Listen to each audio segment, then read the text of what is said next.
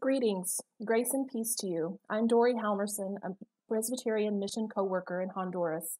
My thoughts and prayers are with you during this time of global crisis and pandemic.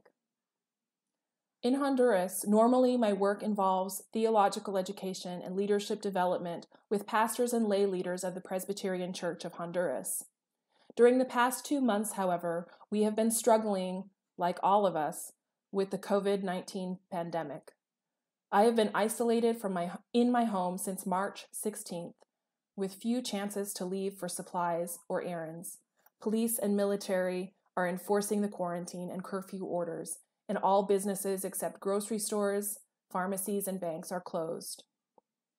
For most Hondurans, these measures have caused significant burden. Under normal circumstances, the majority of the population lives on per diem wages and remittances from family members abroad.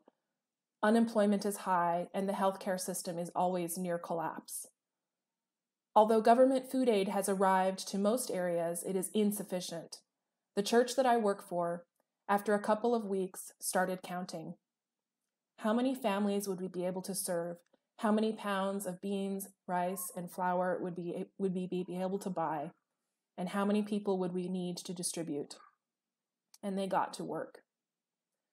Over the past 3 weeks, with help from a grant from the Presbyterian Disaster Assistance and partner presbyteries across the United States, as well as their own resources, the presbytery has procured enough food to offer 1 week's supplies to around 1,000 families.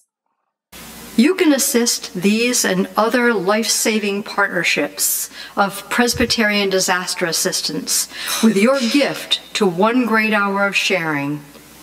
Just go to the First Presbyterian Church Allentown website and click on Give Now. Select Online Giving, and then select 1 Great Hour of Sharing from the Select a Fund drop-down menu. Or you can mail to the church a check made out to FPCA with 1 Great Hour of Sharing in the memo line. Thank you for sharing with our neighbors in need.